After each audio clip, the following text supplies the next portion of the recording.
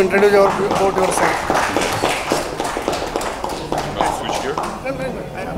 It's already on, yes. Hello guys.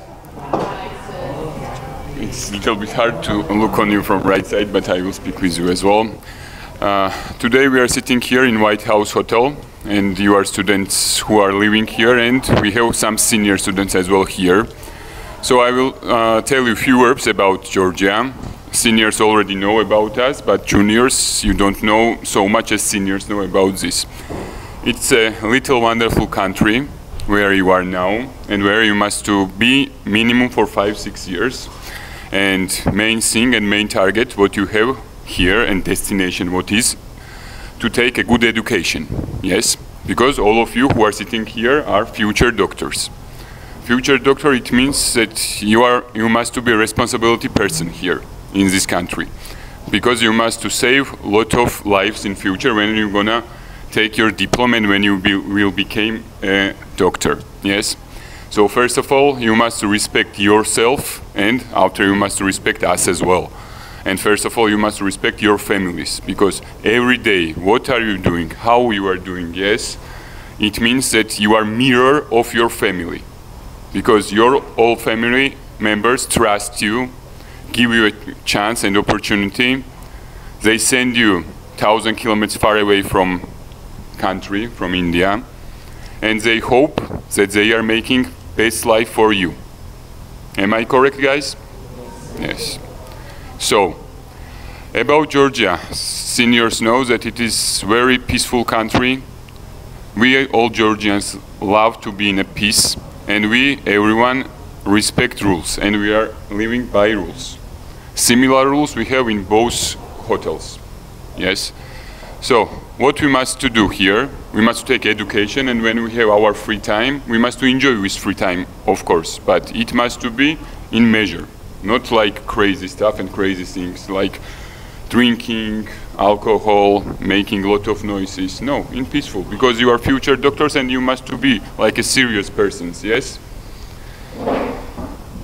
About legal aspects, you know how it is in Georgia, that in police you can call anytime you wish, and they will come and they will help you, no matter you are Indian, Georgian, Russian, or someone else nation. And we are here to help you, to support you, and to stand near to you.